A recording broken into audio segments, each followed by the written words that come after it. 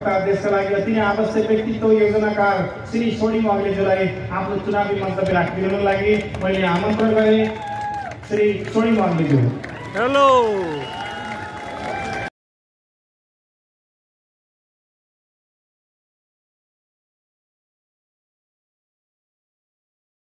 र नेपाल राष्ट्रलाई नै माथि उठाउँदै गर्दा हामीले यो विश्वकै अर्थतन्त्रमा नेपाल राष्ट्र र नेपाल राष्ट्रभित्र पनि केही यस्ता गतिशील जिल्लाहरू हामी छानौँ। काठमाडौँ उपत्यका त स्वत आइहाल्छ, तर मानव विकास सूचकाङ्कमा पनि हामी कास्कीका कुरा सुन्छौँ, मोरङका कुरा सुन्छौँ, रूपन्देहीका कुराहरू सुन्छौँ। चितवन पनि पछि पछि आइरहेको छ, तर काठमाडौँ उपत्यकाकै हाराहारीमा चितवनलाई पनि कसरी उठाउने, यसले यो राष्ट्रिय अर्थतन्त्रलाई नै उद्वेलित पार्दै गर्दा यो आफै एउटा इन्जिनका रूपमा कसरी यसलाई दौडाउने र नेपाललाई यति द्रुत गतिमा माथि बढाउँ कि विश्वको नजरमा पनि यो परोस् भन्ने जुन सोच हो साथीहरूले आफ्नो ढङ्गले आफ्नो शैलीमा प्रस्तुत गर्नुभएको कुरा मैले बुझेको छु। यसरी हाम्रो क्षेत्रीय, राष्ट्रिय र अन्तर्राष्ट्रिय अर्थतन्त्रका कुरा गर्दै गर्दा मैले आज बिहान केही समय पनि भएको थियो, यो जिल्ला दौडाका क्रममा अलिकति अन्तर्राष्ट्रिय खबरहरूबाट अलिक विमुख पनि भएको हुनाले बतल्दै थिएँ, हेर्दै थिएँ। आज विश्व अर्थतन्त्रको करिब 80% हिस्सा ओगट्ने जम्मा 19वटा राष्ट्र र युरोपियन सङ्घका राष्ट्राध्यक्षहरू यही हाम्रो छिमेकी एसियाली मुलुक इन्डोनेसियाको बालीमा बसेर गफ गरिरहेका छन्, छलफल गरिरहेका छन् यो विश्व अर्थतन्त्रलाई, हाम्रो दुनियाँलाई नै कसरी अगाडि लाने भनेर। मैले हेर्दै थिएँ के विषयमा यिनीहरूले छलफल गरे होला भनेर। यिनीहरूले जलवायु परिवर्तनका मुद्दाहरू उठाए कि अहिलेको असहज जुन विश्वव्यापी आर्थिक मन्दीको त्यो छनक पनि आइराखेको छ त्यसको बारेमा के छलफल गरे। कोभिडले थलिएको यो विश्व अर्थतन्त्र, हाम्रो राष्ट्रिय अर्थतन्त्रलाई कसरी फेरि तम्र्याउने, यसलाई फेरि कसरी उद्वेलित पार्ने बारे के बोलिरहेका छन् भन्ने बारे पनि मैले यसो हेरेँ। र हाम्रो चासो उनीहरूले इन्डोनेसियाको बालीमा गरेको छलफल आज यहाँ पर्सा बजारमा हाम्रा गृहिणीहरू, हाम्रा आमा दिदीबहिनीहरूकोले पसलमा गएर किनबेच गर्दा, खाद्यान्न किन्दा, हाम्रा दाजुभाइहरूले मोटरसाइकलमा तेल भर्दा यी कुराहरूसँग कसरी गाँसिएको छ भन्ने बारे पनि अलिकति घोप्टिने अवसर मिल्यो। रसिया र युक्रेनको भइरहेको युद्ध, कोभिडपछि यो थलिएको अर्थतन्त्र र यो थामिएको हाम्रो सबैको मागले गर्दा एकैचोटि यो खुकुलो भएर आउँदा, यो झन्डै झन्डै विस्फोटको चरणमा यी कुराहरू खुकुलो हुँदाखेरि विश्वव्यापी आपूर्ति श्रृङ्खलाहरूमा भएको अवरुद्धपन सबैले गर्दाखेरि अहिले हामी सबैले मूल्य वृद्धिको सङ्कटबाट पनि हामी गुज्रिरहेका छौँ। र यो दुनियाँमा भएका घटनाहरू, रुसले तेलको आपूर्ति बन्द गरिदिँदा रुस र युक्रेनले झन्डै झन्डै विश्वका 25% खाद्यान्न उत्पादन गर्ने, मुख्यतः गहुँका कुराहरू, यहाँ मलको हाहाकारका बारेमा हिजो नुवाकोटदेखि मलाई बर्दियाका किसानहरूले सुनाइरहेका थिए। सायद चितवनमा पनि त्यो सङ्कट छ। अघि विश्वजीले भन्नुभयो यहाँ स्थानीय मल कारखानाहरूका बारेमा पनि राष्ट्रिय योजना, स्थानीय प्रादेशिक योजनाहरू आइरहेका भनिया छन्।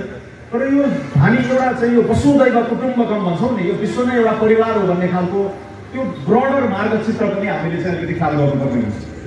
नाइट्रोजन फर्टिलाइजरको सबभन्दा ठुलो निर्यातक पनि रुस, पोटासियम र यो फस्फरसको सबभन्दा ठुलो निर्यातक पनि रुस। यी यावत कुराहरूले गर्दाखेरि दुनियाँका यी नेता राजनेताहरूले गर्ने सत्कार्य वा उनीहरू होमिने ध्वंसले गर्दा तपाईँ हाम्रो दैनिक जीवन स्तरमा जुन असर पारिरहेको छ त्यसबारे पनि हामी सचेत हुन जरुरी छ जस्तो मलाई लाग्छ। त्यही कुरो आएर अहिले राष्ट्रिय अर्थतन्त्रसँग पनि जोडिएको छ। धेरै उद्यमी व्यवसायी साथीहरू अहिले चर्को ब्याज दरबाट चिन्तित छन्। आफूले बल्ल बल्ल ऋण काटेर, ऋण लिएर, सरसापट गरेर सुरु गर्न थालेको व्यवसाय, उद्यम कतै धराशायी हुने हो कि भनेर चिन्तित छन्। ब्याज दर 8-9%बाट बढ्दै बढ्दै अहिले 16-17-18% छ। कर्जामा सङ्कुचन छ। बैंकिङ इन्स्टिट्युसनहरू, हाम्रो जुन वित्तीय संस्थाहरू पनि एक किसिमको अनिश्चितताको भुमरीमा छन्। यो अर्थतन्त्रले कता जाँदैछ, यसले हामीले अपेक्षा गरिएको, हामीले तोकेका लक्ष्यहरू पूर्ति गर्न सक्छौँ कि सक्दैनौँ भन्ने कुरा पनि त्यहाँनिर गएर जोडिएका छन्। हाम्रै निकटका अर्थतन्त्रहरू चीन, भारत पनि एउटा अप्ठ्यारो परिस्थितिबाट गएको छ। यो लकडाउनको चरण हामी कहाँ त सकियो, चीनमा अझै पनि चलिरहेको छ। तर विश्वकै उत्पादन केन्द्रको रूपमा उदाएको चीन र त्यहाँ लिएका अलि असहज खालका राष्ट्रिय नीतिहरूले गर्दा धेरै अप्ठ्याराहरू त्यो छरिँदै फैलदै अन्य अर्थतन्त्रहरूमा पनि असर परिरहेको छ। यसरी हाम्रा निर्यातका सम्भावनाहरू, प्रत्यक्ष विदेशी लगानीका सम्भावनाहरू, पर्यटनका सम्भावनाहरू, विप्रेषणमै के हुन्छ भन्ने चिन्ताहरूले पनि हाम्रो अहिले राष्ट्रिय अर्थतन्त्रमा एक किसिमको अनिश्चितताको वातावरण छाएको छ। तर हामीले व्यापारी उद्यमी साथीहरूलाई के भनेका छौँ भने यो मङ्सिर 4 को निर्वाचनपछि यसको तात्कालिक सम्बोधन हामी गर्नुपर्छ र गर्छौँ। यो हिजो आजको मात्र समस्या होइन, विगत 10-15 वर्षदेखि जुन विप्रेषणमा चाहिँ आधारित हुँदै गएको, यो जम्दै जकडिँदै गएको हाम्रो अर्थतन्त्र, विप्रेषणकै कारण आम नागरिकको पनि आय बढ्दै गएको, आम आय बढ्दै गर्दाखेरि उपभोग्य वस्तु र सेवाको माग पनि बढेको, त्यही अनुपातमा बैंकहरूले पनि कर्जा खेलो हुने गरेर बाँडिरहेको एउटा विस्तारकारी मौद्रिक नीति र त्यो यहाँ उत्पादनका सम्भावनाहरू न्यून हुँदै गर्दाखेरि हामीले त्यो सहज पाएको कर्जा आयातमा खन्याउने वा घर जग्गामा लगाएको हुनाले केही संरचनात्मक समस्याहरूमा हामी रुमलिएका छौँ।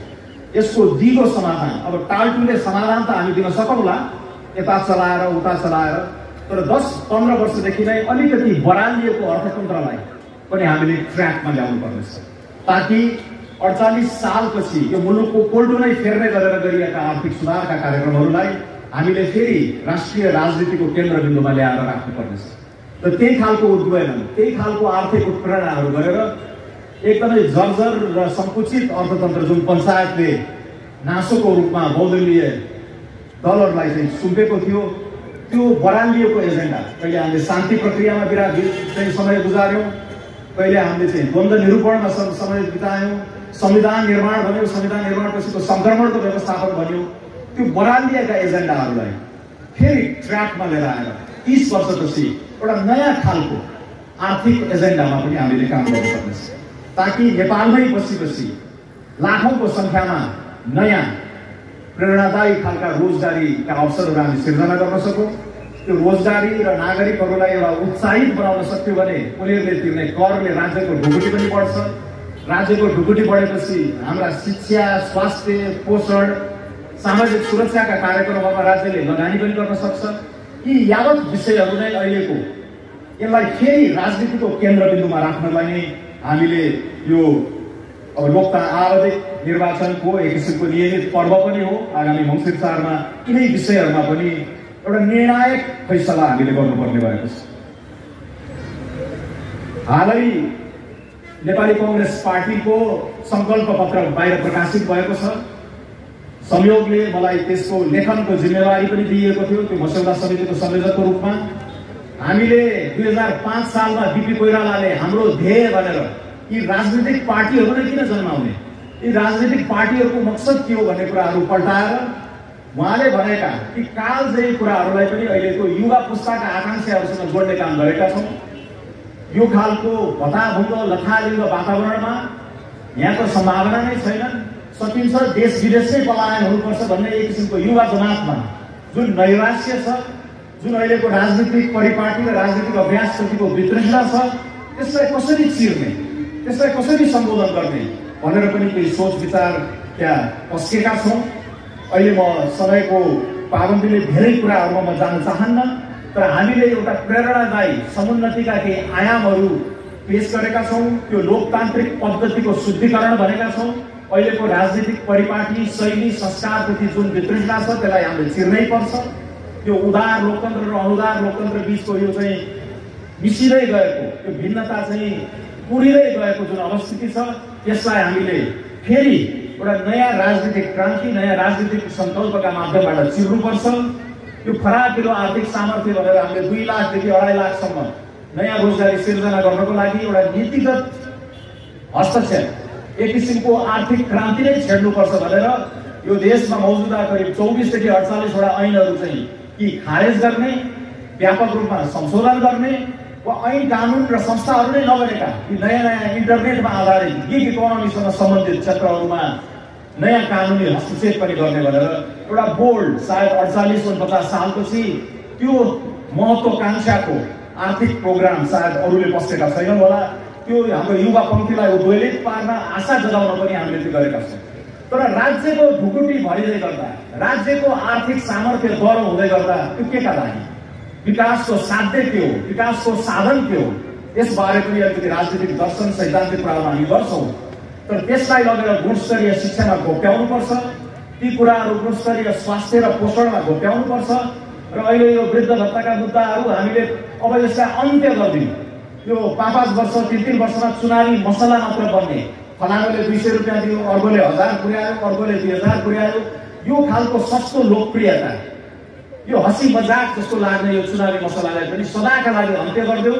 र नेपालले आफ्नो आर्थिक सामर्थ्य बढ्दै हुँदै गर्दाखेरि आफ्नो लक्ष्य अनुसार जन्मनुभन्दा अगाडि हाम्रा आमाका कोखमा रहेका शिशुको स्वास्थ्य अवस्था, गर्भावस्थादेखि लिएर यो सुत्केरीको चरणदेखि लिएर वृद्धावस्थासम्म र मृत्यु संस्कार पछिको चरणसम्म पनि यो जीवन चक्रका जुन जोखिमपूर्ण चरणहरू छन् ती सबैमा राज्यले भरथेक गरिदिनुपर्छ।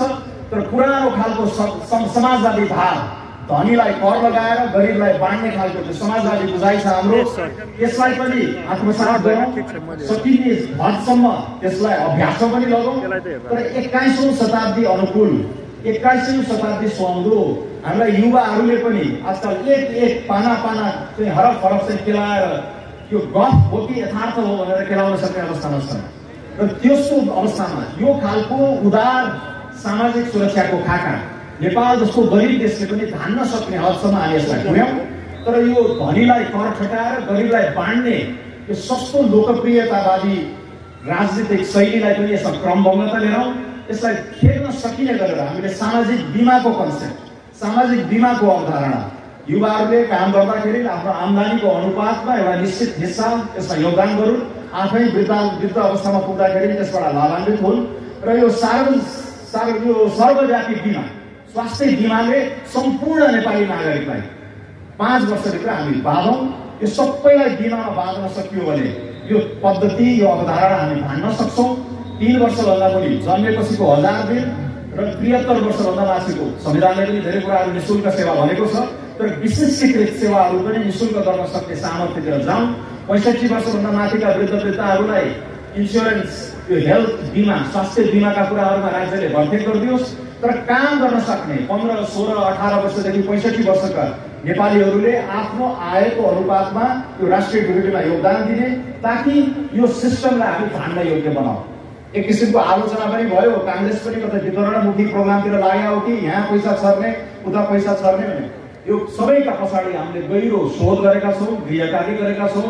अहिले हाम्रो अर्थतन्त्रको आकारको अनुपातमा करिब 3-4% हामीले सामाजिक सुरक्षाका कार्यक्रममा चाहिँ खर्च गरिरहेका छौँ। यसलाई विस्तारित गरेर अर्थतन्त्रलाई पनि गतिशील बनाउन सक्यो।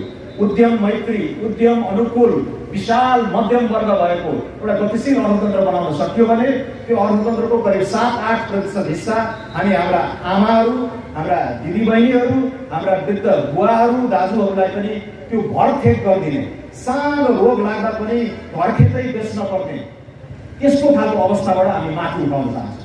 नेपाल राज्यले, आधुनिक नेपाल राज्यले, हामीले कल्पना गरेको नेपाल राज्यले त्यो खालको न्यूनतम प्रत्याभूति दिन सक्नुपर्छ। र 21औं शताब्दी अनुकूल लोक कल्याणकारी राज्यको जग एउटा देखिने, 5 वर्षमा एउटा देखिने आकृति हामी बनाउँछौँ भन्ने सङ्कल्प पनि नेपाली कङ्ग्रेस पार्टीले गरेको छ। र नेपाली कङ्ग्रेस पार्टीको नेतृत्वमा बन्दै गरेको गठबन्धनको सरकारले पनि त्यो कार्यक्रमलाई अगाडि बढाउनेछ। र 2005 सालमा हाम्रो ध्येय भनेर बिपी कोइरालाले एउटा समुन्नत नेपालको कल्पना जुन गर्नुभएको थियो, त्यसलाई लिएर आएर हामीले आजका तरुण 25 वर्षभन्दा मुनि आधा जनसङ्ख्या भएको यो नेपाल राष्ट्रलाई तिनका आफ्नै मौलिक आकाङ्क्षाहरू छन्। आज बिहान हातमा हत्केलामा स्मार्टफोनबाट दुनियाँमा के भइरहेको छ भनेर निहालिराख्नु भएको छ हाम्रा युवा साथीहरूले। त्यो आधुनिक एस्पिरेसनहरू कहिलेकाहीँ त म आफै पनि बुढो भनेको जस्तो लाग्छ, झन् 50 लागेको छैन। तर मेरा भाइ बहिनी भतिजाहरूसँग कुरा गर्दाखेरि हामी आफै पनि आउटडेटेड भयो कि जस्तो लाग्छ। त्यसैले यो गतिशील, यो जुन जोडिएको दुनियाँ छ, यो नयाँ आकाङ्क्षाहरूलाई पनि सम्बोधन गर्नको लागि हाम्रो अहिलेको राजनीतिक शैली र संस्कारको वितृष्णालाई पनि नयाँ ढङ्गले चिर्नको लागि जलवायु परिवर्तन, विपद व्यवस्थापन, यी यावत विषयहरूमा पनि हामीले नयाँ ढङ्गले यी एजेन्डाहरूलाई चाहिँ अगाडि लानुपर्नेछ। त्यसैले यो पद्धतिको सुधार, आर्थिक सामर्थ्य बढाउने कुरा, ताकि सामाजिक सुरक्षामा खर्च गर्न सकौँ, यो तटबन्धनका विषयहरू यहाँ आइसकेका छन्, बाढीका विषयहरू आइसकेका छन्। यी सबैमा हामीले नयाँ ढङ्गले प्रहार गरौँ, नयाँ ढङ्गले सम्बोधन गरौँ र यो सबै भएपछि यो देशमा अब चाहिँ केही हुन थाल्यो है, एउटा गति लिन थाल्यो है, केही आशा पलायो है भन्ने भएपछि यो पलायनको क्रम पनि रोकिएला। अहिले विदेशीका साथीहरू पनि नेपालमै केही गरौँ भनेर फर्केलान्। यो क्रम हामीले हिन्दुस्तानमा देख्यौँ, ताइवानमा देखेका छौँ, भियतनाममा देखेका छौँ, कोरियामा देख्यौँ। अहिले अलिकति अफगानिस्तानभन्दा एउटा तन्नम अवस्थामा छौँ हामी। तर अर्थतन्त्रले गति समाउन सक्यो भने हामीले फेरि आशा जगाउन सक्छौँ र त्यो आशा जगाउने पर्वका रूपमा पनि यो अहिलेको आसन्न मङ्सिर 4 को निर्वाचनलाई लिइदिनु हुन म हार्दिक अनुरोध गर्दछु। अब यी अन्तर्राष्ट्रिय राष्ट्रिय मुद्दाहरूपछि अलिकति स्थानीय विषयहरूको पनि चर्चा गरौँ। हालाकि विश्व पौडेल, कृष्ण खनाल, मलाई लाग्छ किरण ओलीजीको त मैले सुन्न पाइनँ, तर उहाँहरूले पनि धेरै कुराहरू तपाईँहरूलाई हरेक दिन हरेक बिहान सताउने आफ्नो गुनासो रहेका चिजहरू, यहाँ यो भएन ऊ भएन, यसो भइदिए हुन्थ्यो उसो भइदिए हुन्थ्यो भन्ने लोकतन्त्रमा स्वाभाविक आकाङ्क्षाहरू जुन हुन् त्यो उम्मेदवार साथीहरूलाई विगत केही हप्तादेखि राखि नै राख्नुभयो होला। तर चितवन बारे सोच्दै गर्दा मलाई अलिकति रोमाञ्चक पनि म बन्ने गर्दछु। यसको गौरवशाली इतिहास, यसको यो रोमाञ्चकताले मलाई कहिलेकाहीँ प्रेरणा पनि दिन्छ।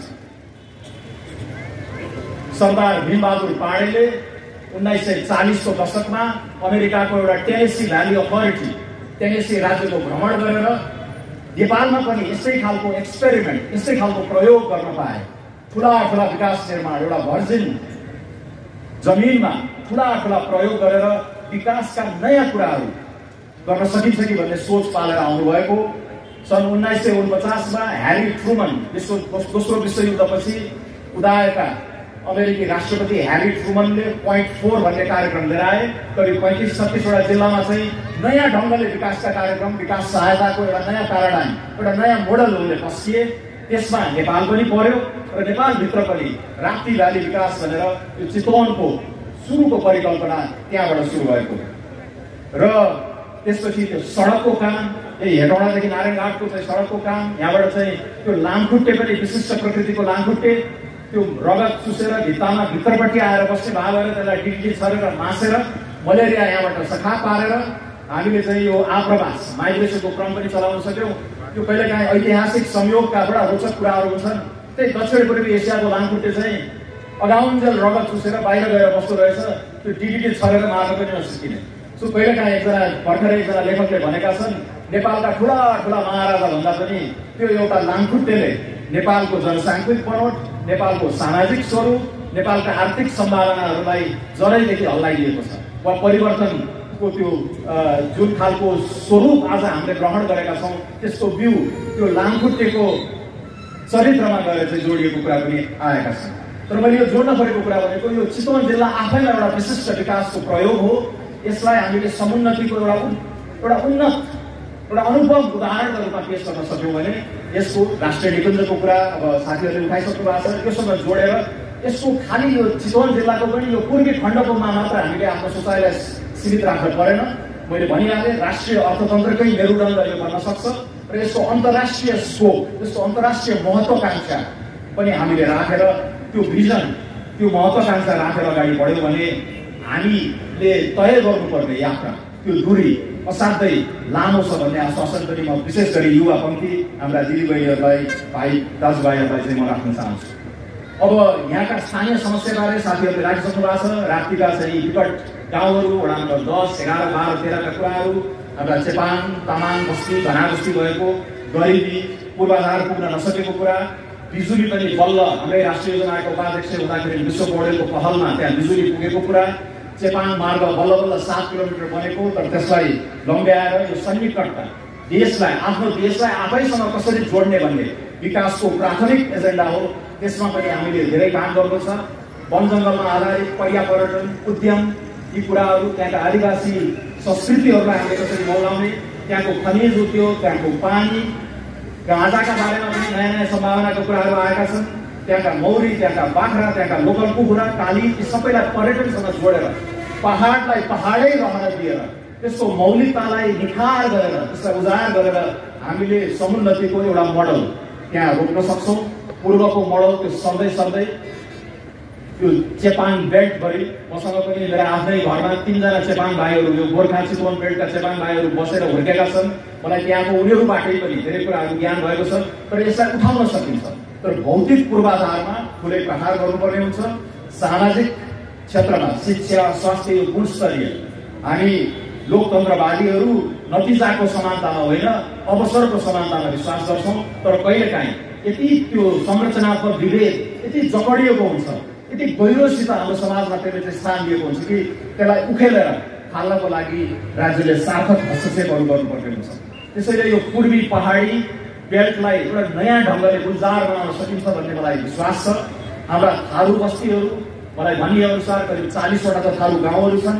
यो क्षेत्रका सच्चा धरतीपुत्र थारूहरूको मौलिक संस्कृति वेशभूषा खानकी सिपबाट मलाई विशेष प्रभावित छ। हामी गोर्खाबाट चितवन झर्दाखेरि भोका टाढीको भोकामा गएर चाहिँ हामीले बस्ती बसालेका थियौँ। त्यस मानेर पनि त्यहाँका थारू समुदायहरूसँगको हाम्रो सामिप्य हाम्रो आत्मीयता जगजाहेर नै छ। यी कुराहरू त भयो। अब मेन स्ट्रिमको डेभलपमेन्ट मूलधारको विकास यो हाइवेको आसपासका कुराहरूमा विश्वनाथ पौडेल लगायत हाम्रा प्रदेश सभाका उम्मेदवारहरूले धेरै कुराहरू राखिसक्नु भएको छ। मलाई लाग्छ हामीले यो कनेक्टिभिटीमा यो भौतिक पूर्वाधारमा एउटा ठुलो झट्का चाहिँ दिनुपर्नेछ। यो लागत घटाउने दूरी घटाउने यो देश आफ्नो देशको एउटा खण्ड आफ्नै देशको अर्थखण्डसँग चाँडै जोडिने र यसले आर्थिक गतिविधिहरूलाई चलायमान बनाउनको लागि हामीले निजी क्षेत्रलाई पनि यसमा उत्साहित गर्नु पर्यो। राज्यले पनि तपाईँ हामीले उठाएर दिएको कर र सहुलियतपूर्ण वित्तका रूपमा हामीले लिने विदेशी ऋण प्रत्यक्ष विदेशी लगानीहरू रिटर्न हुने आर्थिक लाभांश हुने क्षेत्रहरूमा चाहिँ हामीले खर्च गर्नुपर्ने हुन्छ। विश्व पौडेल र मैले पहिला पनि धेरै कुरा गरेका थियौँ। वीरगञ्जदेखि नारायणघाट, नारायणघाटदेखि भैरवाको यो कोर बेल्ट, नारायणघाटदेखि काठमाडौँसम्म र नारायणघाटबाट पोखरासम्मको यो सबैको प्राथमिकता पर्नुपर्ने हो। तर कहिलेकाहीँ यस्ता आयोजनाहरू पनि राजनीतिक दाउपेच खिचातानीको शिकार भन्ने गर्दो रहेछ। आफ्ना मान्छेहरू सरकारमा नहुँदाखेरि यो प्राथमिकीकरणको यो एउटा शाश्वत नियम पनि उलटपुलट हुने हुँदो रहेछ। त्यसैले यसलाई सच्याउनको लागि पनि यस्ता मुद्दाहरू बुझेका यसका चिरस्थायी दीर्घकालीन महत्त्वहरू बुझेका नीति निर्माताहरू विज्ञहरू सरकारमा पुग्नुपर्ने आवश्यकता त्यहाँ देखिन्छ। स्वास्थ्य र शिक्षाका बारेमा धेरै कुराहरू आइसकेका छन्। यसमा मैले अन्य अडियन्सहरूलाई धेरै कुराहरू राखेको छु। उत्पादनमूलक उद्योग म्यानुफ्याक्चरिङको एउटा दुईटा पुस्ता यो उत्पादनमूलक उद्योगमा अब्जर्भ नभइकन कुनै पनि मुलुकले सार्थक रूपमा विकासको फड्को नमारेको हुनाले चितवनका सम्भावनाहरू छन्। यसमा अहिले यो जग्गा व्यापार अनि खर्चका कुराहरू मैले गरेँ। साधारण उद्योग व्यवसाय गर्न पनि असाध्यै महँगो भयो जग्गाहरू। त्यसैले नयाँ औद्योगिक पार्कहरूको कन्स्ट्रक्सन गरेर सहुलियतपूर्ण दरमा हाम्रा त्यो साँच्चै प्रतिभा भएका उद्यमीहरूलाई चाहिँ त्यो इन्डस्ट्रियल पार्क औद्योगिक पार्कहरू स्पेसल इकोनोमिक जोनहरूमा चाहिँ जोडेर सहुलियतपूर्ण उत्प्रेरणाहरू हामीले दिनुपर्ने छ। तटबन्धनका यो जलवायु परिवर्तनको मुद्दासँग पनि गाँसिएको छ। सायद मैले एउटा चितवनकै अर्को कार्यक्रममा भने म मोरङको एउटा विकट थारू बस्तीमा जाँदाखेरि त्यहाँ एकजना थारू दाइले भन्नुभयो यो के भइरहेको छ आजकल, नसोचेको समयमा बाढी आउँछ, चिसा दिनहरू असाध्यै चिसो भइरहेको छ, गर्मीका दिनहरूमा यो असाध्यै गर्मी भइरहेको छ, यो के भइरहेको छ मैले बुझिरहेको छैन भनेर भन्नुभयो।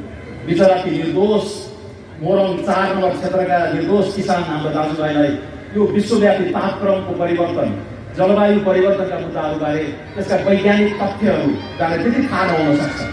तर युरोप अमेरिका बन्ने क्रममा जुन कार्बन उत्सर्जन भयो, जुन कारणले आज जलवायु ताप यो पृथ्वीको प्रलय नै हुने एक किसिमको प्रक्रिया सुरु भएको छ, त्यसको असर चाहिँ तपाईँ हामीले बोलिरहेका छौँ। यो हिन्दूकुश हिमालय बेल्टको संरक्षक राष्ट्र हो नेपाल। हामीले यो हिमाल पग्लने खालको अपराध गरेका छैनौँ, तर त्यसको असर अरूले गरेको विकासको प्रतिफल नकारात्मक नतिजा हामीले बोलिरहेका छौँ। तर यसो भनेर हामीले हात बाँधेर बस्ने अवस्थामा हामी छैनौँ। त्यसको विपदहरूको व्यवस्थापन, हिउँहरू पग्लने, जलवायु परियोजनाहरू असर हुने, कृषि र ठुल्ठुला सिँचाइका जुन सपनाहरू राखेका छौँ तिनीहरू पनि असर पर्ने कुराहरूमा हामीले त्यसलाई सम्बोधन गर्नुपर्नेछ। र यही विषय वन वातावरणका कुराहरू, जलवायु परिवर्तनका कुराहरू, विपद व्यवस्थापनका कुराहरू गर्दै गर्दाखेरि हाम्रो यहाँको मौलिक जुन राष्ट्रिय निकुञ्ज छ नेसनल पार्क, त्यसलाई हामीले यो विश्वव्यापी एजेन्डाको जुन रूपमा चाहिँ चितवनलाई नै माथि उठाउन सकिन्छ कि भनेर हेर्दै गर्दा त्यसलाई केन्द्रबिन्दुमा राख्नुपर्छ। यो हरित अर्थतन्त्रको कल्पना जुन हामीले गरेका छौँ त्यसको केन्द्रबिन्दुमा यो राष्ट्रिय निकुञ्ज चितवन राष्ट्रिय निकुञ्जलाई हामी राखौँ। विश्व सम्पदा सूचीमा यो परिसकेको छ। वर्ल्ड हेरिटेज साइटका कुराहरू करिब 952,000 किलोमिटर वर्ग किलोमिटरको यो पार्कलाई भारतको वाल्मिकी पार्क र वर्षाको संरक्षित क्षेत्रसँग पनि जोडेर एउटा विशाल 4000 वर्ग किलोमिटरको एउटा बृहत विश्वव्यापी अथवा क्षेत्रीय स्तरमा सार्क स्तरको विशाल पार्क हामी बनाउनुपर्छ र त्यसैलाई नै केन्द्रबिन्दुमा राखेर त्यसलाई संरक्षण गर्ने जुन अन्य नीतिगत सम्बन्धहरू यहाँ इलेक्ट्रिक कारहरूको प्रयोग होला, प्लास्टिकलाई चाहिँ प्रयोगलाई उन्मूलनै गर्ने कुराहरू होला, यी सानातिनादेखि ठुल्ठुला चित्रहरूको पनि एक किसिमको यहाँका स्थानीय मेयरहरूले त्यसमा पहल दिनुहुनेछ भन्ने मेरो आग्रह छ। अघि बाघ संरक्षणको कुरा आयो, तर यो ह्युमन वाइल्ड लाइफ कन्फ्लिक्ट साँच्चीकै गम्भीर भएर गइरहेको छ। ह्याबिट्याटको आकार उतै छ, तर बाघको सङ्ख्या हामी हौसिएर डबल ट्रिपल चौबर गर्ने भनेर सेन्ट पिटर्सबर्गमा ती लक्ष्यहरू तोक्यौँ, तर आज चितवन र बर्दियामा यो गम्भीर चुनौतीको रूपमा आएको छ। यसको पनि व्यवस्थापन अलिक मौलिक ढङ्गले हामी गर्नुपर्ने हुन्छ। त्यसैले यो सौरालाई मलाई लाग्छ म 25, 30, 35 वर्ष अगाडि केटकेटी हुँदा आएर घुमेको सौराहा र अहिलेको सौराहामा यसो सडकको हिसाबले बिजुली बत्तीको हिसाबले केही परिवर्तन त महसुस हुन्छ, तर हामीले गर्न सक्ने हाम्रो सम्भावनाको अनुपातमा हामीले कहिलेकाहीँ त मलाई लाग्छ हामी खालि खोज्रेका मात्रै छौँ। त्यसैले त्यहाँ यो पर्यटनको राष्ट्रव्यापी एउटा भिजन नेपाली काङ्ग्रेसको सन्दर्भमा हामीले लेखेका छौँ। आजको हाम्रो पर्यटनको चित्र भनेको करिब 10 लाख 11 लाख पर्यटकहरू आउने, तिनीहरूले जम्मा $48 खर्च गर्ने, औसतमा जम्मा 13 दिन बस्ने। त्यसलाई हामीले 5 वर्षभित्र 20 लाख पर्यटक आउने, दिनको कम्तीमा $100 खर्च गर्ने र 16-17 दिन बस्ने, त्यो खालको मोडलमा लानको लागि कस्तो खालको एयरलाइनको रिफर्म, कस्तो खालको चाहिँ होटेलको पूर्वाधारको कुराहरू र जनशक्ति निर्माणको कुराहरू काम गर्ने भन्ने कुराहरू त्यहाँ उल्लेख गरेका छन्। त्यो भिजनमा यस्ता भिजनहरू हामीले 20-22 वटा सेक्टरमा चाहिँ छुट्याएका छौँ र सौरा र यो राष्ट्रिय निकुञ्जलाई चितवन क्षेत्र नम्बर 1 को अन्तर्राष्ट्रिय परिचयको एउटा कडीको रूपमा उठाउनको लागि त्यो महत्त्वाकांक्षा, त्यो पर्यटनका भिजनहरूलाई पनि बोकेर अगाडि लान सक्ने नेतृत्व, त्यसको सुझबुझपूर्ण जनप्रतिनिधिहरू हामीले छान्नुपर्ने हुन्छ। साथीहरू, म धेरै समय लिन्न, अब आजको मेरो उपस्थितिको मूल मकसदमा म आइपुग्छु। यदि यसको भिजन हो भने इन्डोनेसियाको बालीदेखि भारत चीनको पूर्वोदयदेखि लिएर नेपाली राष्ट्रिय अर्थतन्त्रलाई नै उद्वेलित पार्ने र त्यो राष्ट्रिय अन्तर्राष्ट्रिय मानचित्रमा यो चितवनको पूर्वी भागलाई केन्द्रबिन्दुमा यो राष्ट्रिय अर्थतन्त्र मेरुदण्ड, एसियन हाइवेको पनि कुरा आयो, यो एउटा मेरुदण्ड, एउटा आर्थिक ब्याकबोनकै रूपमा रहेको होइन, भौतिक पूर्वाधारका हिसाबले पनि आर्थिक उद्वेलनको हिसाबले पनि त्यसको केन्द्रबिन्दुमा नै चितवनलाई चिनाउने हो भने, पूर्वी चितवनलाई चिनाउने हो भने त्यही खालका पात्रहरूलाई हामीले निर्वाचित गरेर पठाउनु पर्नेछ। हामीले 3 जना एकदमै असल पात्रहरू पाएका छौँ। डाक्टर विश्वनाथ पौडेल युवा विज्ञ हुनुहुन्छ, शोधकर्ता हुनुहुन्छ। उहाँका मैले धेरै बयान गरिराख्नु परेन, 2-3 वटा कुरा मलाई उल्लेख्य लागेको कुराहरू आम मतदाता माझमा राख्न चाहन्छु। उहाँ पहिलो कुरा, उहाँ यही क्षेत्रका हुनुहुन्छ, उहाँ यही जन्मनु हो, यहीँको नेपाल माविमा पढ्नु हो। नेपाल माविमा उहाँ फर्स्ट बोय हुनुहुन्थ्यो, असाध्यै मेहनती मेधावी विद्यार्थी, राम्रो अङ्क लिएर आएर उहाँले एसएलसीमा अङ्क लिएर आएर उहाँ चाहिँ हस्टल पढ्न जानुभयो। त्यसपछि छात्रवृत्तिमा उहाँ चीन जानुभयो। चीनमा उहाँले इन्जिनियरिङ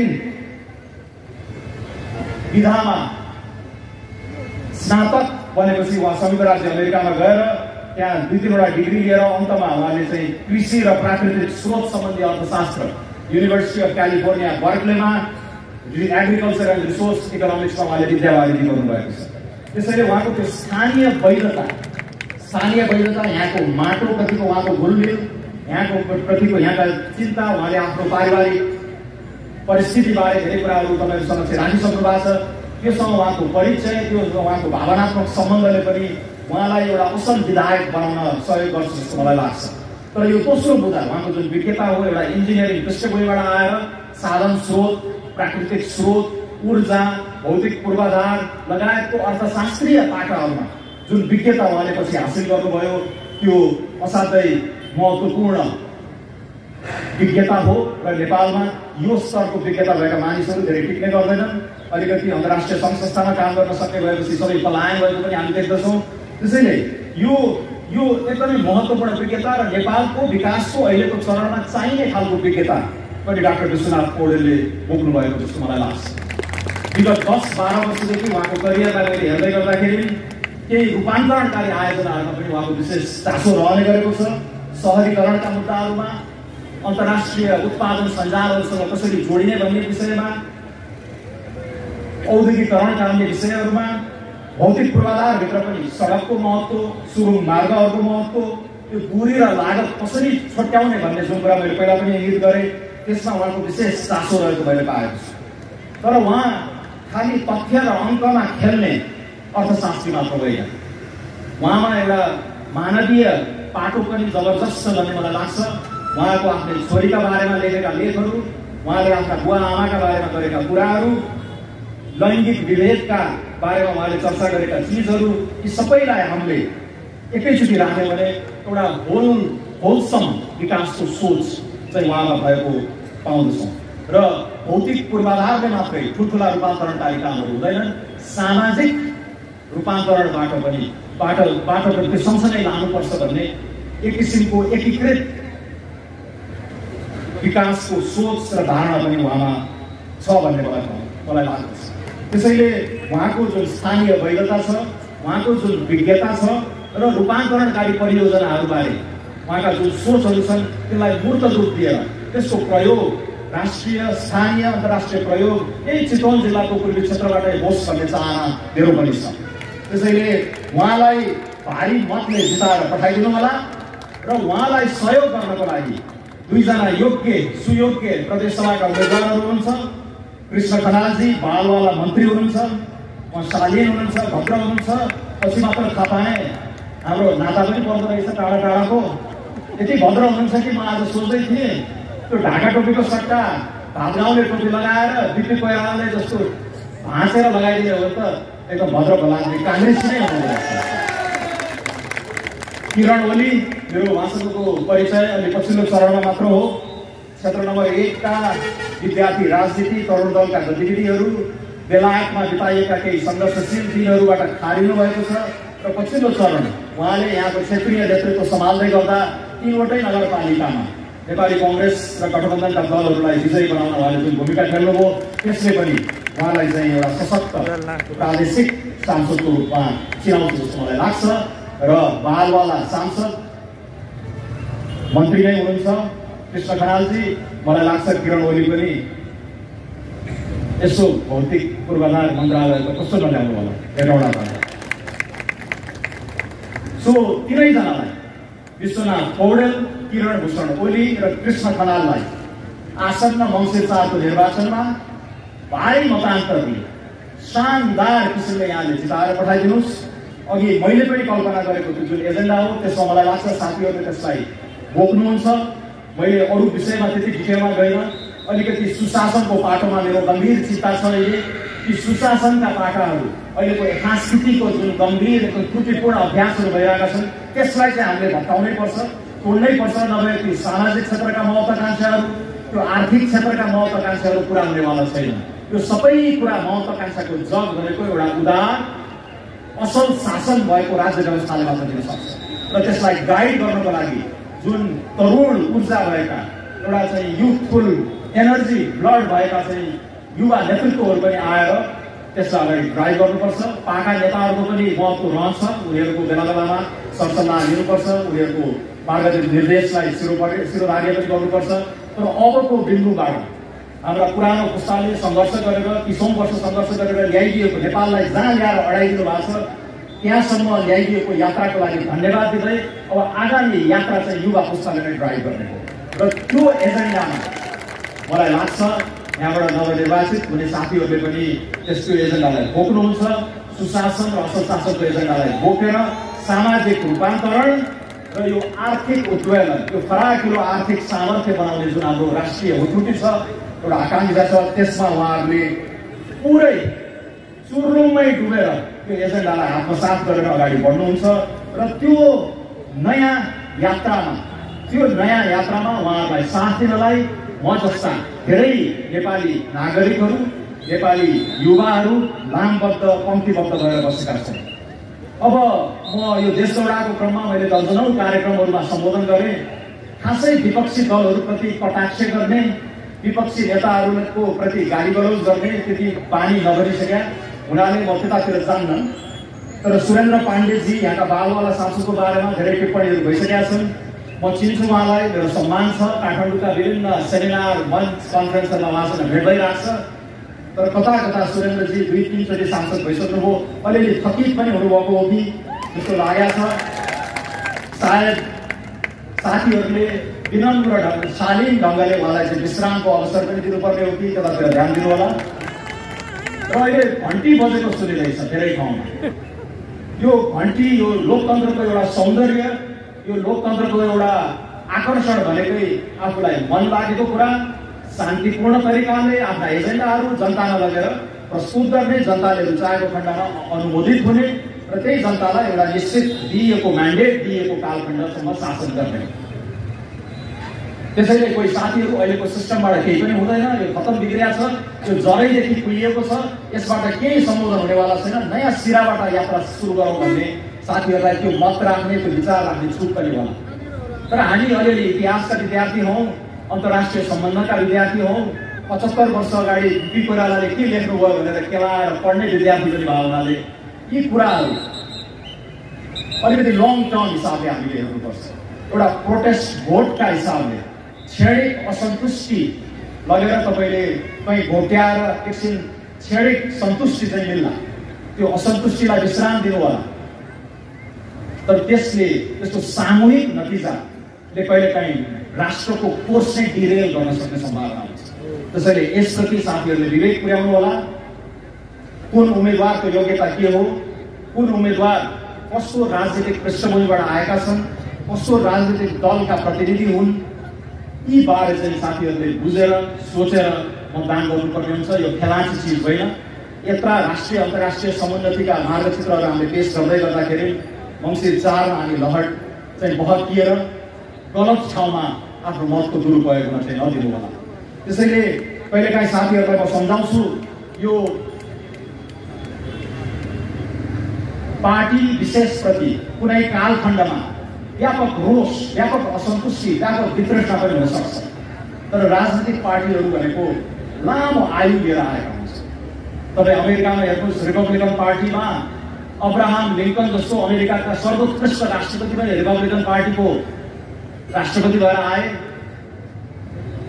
डोनाल्ड ट्रम्प जस्तो धुन्धुकारी पनि त्यही रिपब्लिकन पार्टीको राष्ट्रपति भएर आए। तपाईँ बेलायतमा हेर्नुहोस्, 150-200 वर्षदेखिको लेबर पार्टीमा ह्यारोल्ड विल्सनहरू जस्ता, क्लेमेन्ट एटली भन्ने जस्ता राजनेताहरू पनि जन्मिए। अस्ति 45 दिन पनि शासन गर्न सफल नभएकी हुन त उनी टोरी पार्टीका हुन्, तर लेबरको पनि त्यस्तै अल्पकालीन शासनहरू गर्ने प्रधानमन्त्रीहरू धेरै आए, जस्तो नाम पनि हामी आज सम्झिँदैनौँ। त्यही कन्जर्भेटिभ पार्टीमा विन्स्टन चर्चिल, मार्गरेट थ्याचर जस्ता राजनेता, स्टेट्सम्यानहरू पनि जन्मिए। उनीहरूले पदबाट बहिर्गमन भएको 1-2 महिनामै उनीहरूको इतिहासमा फुटनोट, पाठ टिप्पणीको रूपमा सिमित हुने खालको भूमिका भएका पात्रहरू पनि देखे। त्यसैले राजनीतिक पार्टीहरू भनेको कुनै कालखण्डमा एउटा व्यक्तिले ड्राइभ गरेको परिचयसँग त्यसलाई पर्याय बाँचेका रूपमा तपाईँहरू लिनु हुँदैन। यो विचार हो, यो सङ्गठन हो, यो दशौं लाख व्यक्तित्वहरूको गठजोड हो। त्यसरी बुझ्नुभयो भने नेपाली काङ्ग्रेस जस्तो र अन्य प्रमुख राजनीतिक पार्टीहरूको यो मुलुकको समुन्नतिको यात्रामा ठुलो भूमिका रहन्छ र त्यहाँ देखिएका विकृतिहरूलाई पखाल्ने जिम्मेवारी पनि हाम्रै हो। अहिले देखिएको त्यो फोहोरी आलमा हालेर त्यसलाई शुद्धिकरण गरेर त्यसलाई सफा बनाएर एउटा उन्नत राजनीतिक संस्कार र शैलीको जगमा त्यो समुन्नत नेपालको मार्गचित्रको जुन अलिकति सानो झलक मैले देखाउन प्रयास गरेँ, त्यो यात्रालाई तय गर्नु छ हाम्रै पुस्तामा। अघि मैले भनिसकेँ, 25 वर्षभन्दा बढी आधा जनसङ्ख्या छ। हामी 6-7 वर्षमा बुढेलो समाज हुँदैछौँ, तर 25-30 वर्षमा त हामी बुढो समाज बन्छौँ। Ageing सोसाइटीबाट aged society. साँच्चीकै यो मुलुकलाई, अर्थतन्त्रलाई गतिशील बनाएर दौडाएर खड्को हान्ने हो भने हामीसँग जम्मा 1 पुस्ताको अवधि बाँकी छ। त्यसैले ख्यालमा, लहडमा हाम्रा अमूल्य यो लोकतान्त्रिक मताधिकारहरूलाई खेर फाल्नेतिर हामी उद्योग नबनौँ। यो अर्को 20-25 वर्षमा नेपाललाई एउटा सम्मान योग्य मध्यम आय भएको, विशाल मध्यम वर्गले सुसज्जित एउटा उद्यम मैत्री, उद्यम अनुकूल गतिशील अर्थतन्त्र बनाउने, सबै नागरिकलाई एउटा सम्मानजनक जीवनस्तर बाँच्न योग्य बनाउने खालको त्यो आधुनिक सामाजिक सुरक्षा खातामा बाँध्ने, अन्तर्राष्ट्रिय मुद्दाहरू राष्ट्रिय मुद्दाहरूमा सशक्त रूपमा प्रस्तुत हुने र त्यो खालको नयाँ नेपाली भिजनको यात्रा राम्रा पात्रहरू मात्रै चुनेर गर्न सकिने भएकोले फेरि पनि अन्तमा चितवन क्षेत्र नम्बर 1 बाट डाक्टर विश्वनाथ पौडेललाई प्रतिनिधि सभामा भारी मतले जिताएर पठाइदिनु होला। उहाँ सँगसँगै उहाँका 2 जना सारथीका रूपमा कृष्ण खनाल र किरण भूषण ओलीलाई त्यो हेटौडामा गएर गर्जन सक्ने सामर्थ्य सहितको त्यो भारी जति मतान्तर बढी भयो उति उहाँहरूको नैतिक आँट र नैतिक बल बढ्ने भएर त्यो शानदार मत दिएर उहाँलाई पठाइदिनु होला। मलाई लाग्छ 5 वर्षपछि उहाँहरू फेरि यो ठाउँमा मत माग्न गर्न आउँदाखेरि उहाँको शिर निहुरेको हुने छैन। मैले यो गरेँ ऊ गरेँ भनेर उहाँले गर्वका साथ ती कुराहरू राख्न सक्नुहुनेछ र यो सामूहिक यत्न जुन हो विकास निर्माण गरेको त्यसमा सहभागी भएर मङ्सिर 4 मा मतदान गरेर उहाँहरू फेरि भोट हालेर निर्वाचित गरेपछि फेरि हराउनुहुन्न भन्ने मैले आशा गरेको छु।